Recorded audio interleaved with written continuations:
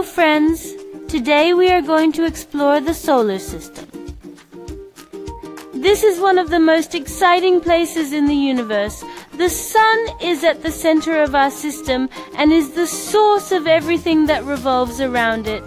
There are 8 main planets: Mercury, Venus, Earth, Mars, Jupiter, Saturn, Uranus, and Neptune. They are located at different distances from the Sun and have different characteristics. These include Earth's moon, the Moon, and Jupiter's Galilean moons. Dwarf planets like Pluto are also in the solar system.